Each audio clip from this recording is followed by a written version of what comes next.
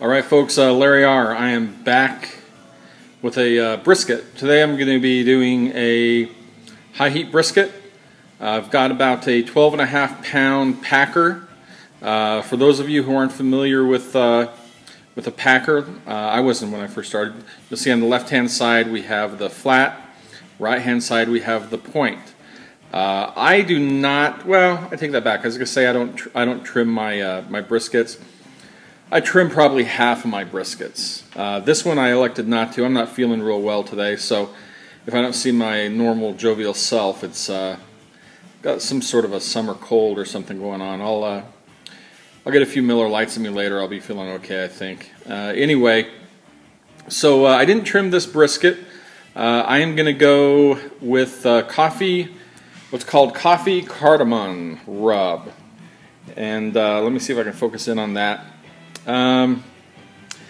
It's coffee, fresh ground coffee, cardamom, ginger, kosher salt, and paprika. Oh, and brown sugar as well, and a little bit of ground garlic is chopped garlic as well. Then you throw it all in the food processor and makes a little bit of heaven.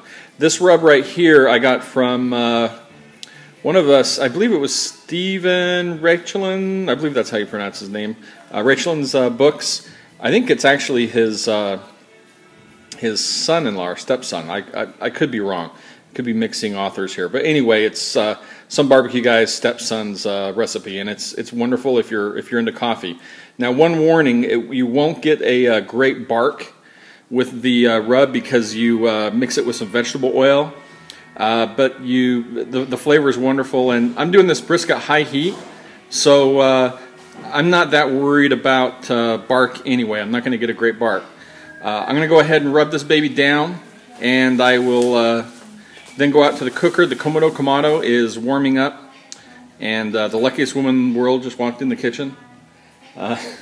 If you hear some noise in the background, she's home. So I'm going to warm up the Komodo Kamado to 325, and we will be doing this brisket over, I'm thinking red wine oak cask staves. I don't know why I always have a hard time saying that, but anyway, I will see you guys after I rub this baby down. Alright, she is rubbed, and this thing smells amazing. Another thing I wanted to point out that I neglected to prior to getting her rubbed down was, for anybody new at briskets, as I was at one time, I couldn't figure out how the heck to slice this thing.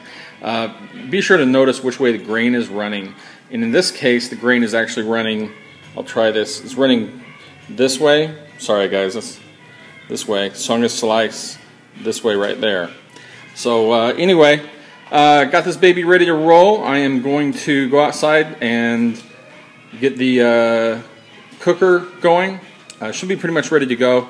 I just need to top it off, throw some wood in there, and get my setup. I do a indirect, so I'll have a deflector as well as a drip pan. So we'll see outside.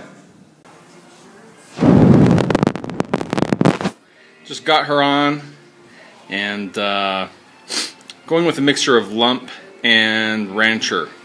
When I came out here, she was sitting about 350. Just got the meat on, so she is coming up to temp. Let's see if we can see. Yeah, so she's just barely coming up. I literally just closed this. So let me go ahead. I'll open her up real quick so you guys can have a gander.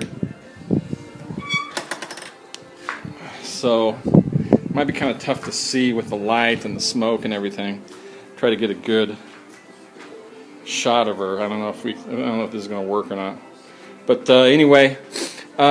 So I'm going indirect. I like to put a piece of tinfoil under the front of my brisket, the flat side, just to make sure that it doesn't burn. The edges are a little bit hotter. I don't put anything on the point because I'm going to burn it anyway for burn ends. So got my Maverick ET73 going. I'm not going to use Stoker on this one. It's pretty much a piece of cake to keep this thing at 325, which is the temp I'm looking for. So just going to let her go for probably, I imagine 3 hours. I'm going to let her hit about 165, and then I'm going to go ahead and put her in a pan, a foil pan, and foil her, and cook her for probably another 2 hours, and it'll be a 5 to 6 hour brisket. And the other reason I was doing high heat, I don't know if I mentioned this or not, I picked up this brisket at the last minute at Smart and Final, and it was select. So on a select brisket, I far prefer high fast. If I was doing prime grade or Wagyu, I would definitely go low and slow. But for a select brisket, in my opinion, I'm not that good, so I dry a select brisket out pretty easily going low and slow. So I will check back with you in a little while. Alright folks, it's been, let me look at my watch here, about 42 minutes. And she is stabilized, temps are good, and I'm looking at the Maverick. She's sitting at 330. I'm shooting for 325, so I'm good with that. Brisket's sitting at 89 degrees. It's pretty windy out here. You can probably hear that. I'm going to try to shade that mic. You can probably hear it from the mic. Getting a little more smoke than I wanted. However, it is a high heat cook, so what are you going to do, right? So anyway, things are going well so far. Like I said, we're pinned at just under 330, perfect temperature in terms of where I want to be. And then I'll show you the ET73 strategically resting against my Miller Lite bottles. So the brisket's sitting at 90. Now the interesting thing about the ET73 is that I do have, if you take a look at the probe, it's fairly close to the meat. So that temperature is about 50 degrees less right now than that dome temp.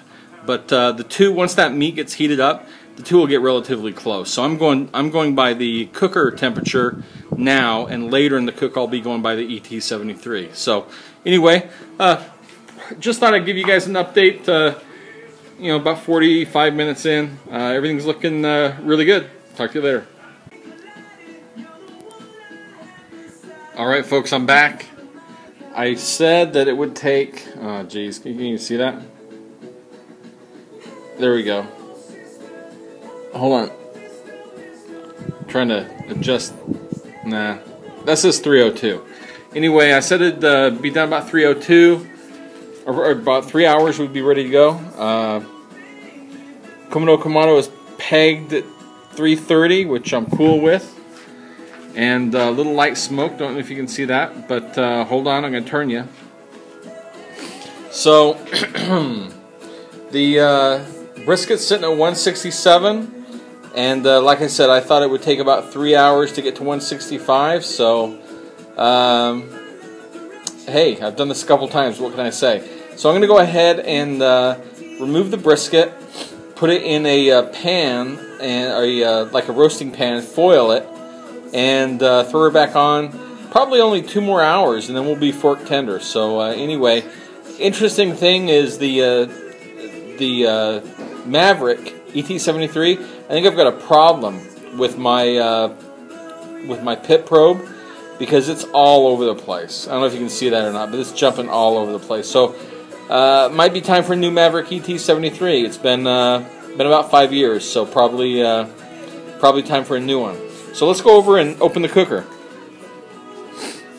Oh, and for those of you who are interested, let me show you the bottom vent on the Komodo Kamado. So that's what I'm sitting at to maintain 330, and then the vent position. Let me show you what that looks like. So that is where the current vent position is. That's closed.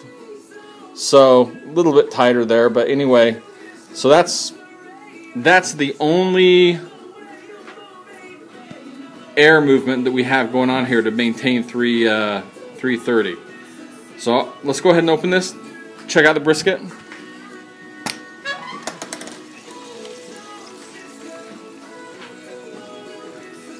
Oh man, if you guys could smell this, let me see if I can get a better picture here. Man, if you guys could smell this brisket, oh, it's money. Anyway, I'm going to go ahead and foil this. I'll come back and show you guys what she looks like in the roasting pan.